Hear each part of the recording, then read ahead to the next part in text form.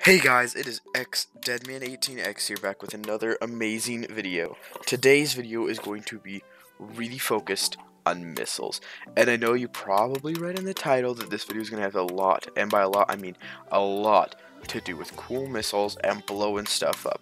Let's jump right into it. So this video is primarily about how to build a missile, and it may seem simple at first, and it really is. All you got to do to activate it is take your flint and steel. This one was gifted to me by God himself, and it just goes. It moves at exactly 3.3 blocks per second. When it hits the target, the TNT on the far left activates and causes it to blow up. Now that's a lot of damage! I attempted to blow up that house, but the cobblestone really got in the way. And as you can see, there's basically a lot of cobblestone. So, what I decided to do with my grand amount of cobblestone is just move the missile up a little bit. So, let's jump right into it. I'm just going to elevate this real quick. Really simple. It takes us 2x7 area to build. You want to have it facing the direction you want to go, so have the 7 length and the 2 width facing the direction you want to go. I want it to go there. So the first thing you're going to want to do is take your piston and set it like that.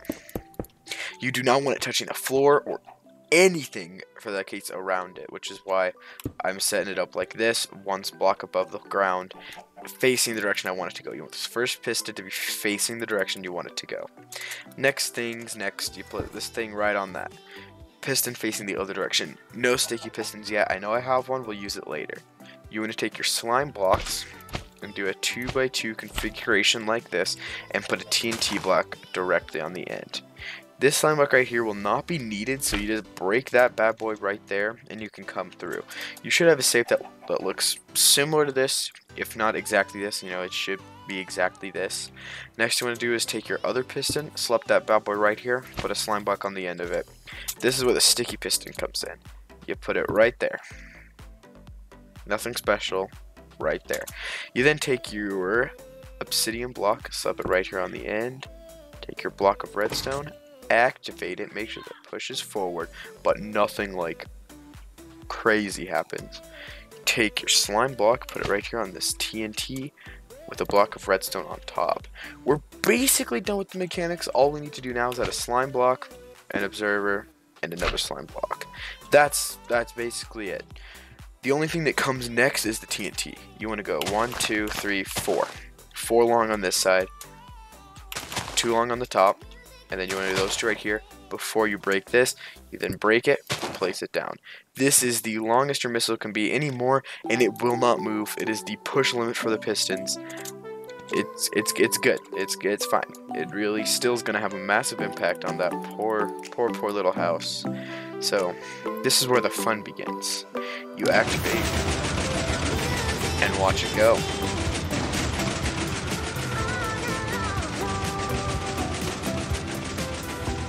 Please.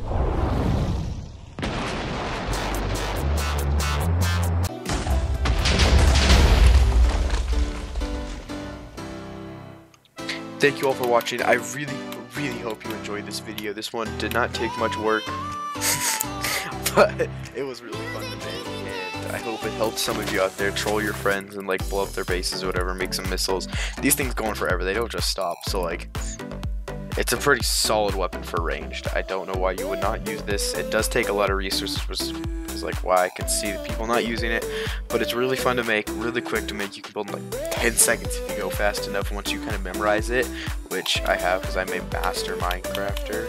Once you have it all down, you can build an epic missile like this and just blow stuff up. It's honestly a lot of fun, and I probably will be doing some videos on like making it better and stuff in the future, but I really did hope you all enjoyed.